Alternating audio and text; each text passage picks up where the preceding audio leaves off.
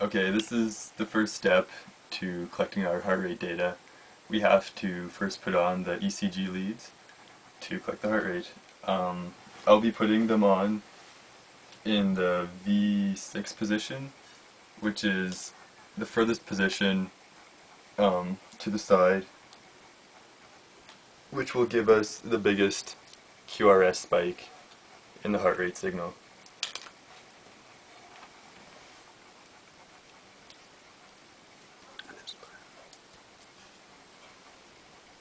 Okay, the next step in connecting to our Guardian heart rate monitoring system is to connect our leads to our electrodes, which then connect to our monitoring circuit board. Okay, the next step is to connect this leg strap around our ankle to give us our voltage reference. Okay, the next step then is to take your router and plug it into your power supply, which is a couple of batteries. You can see it powering up there on the front.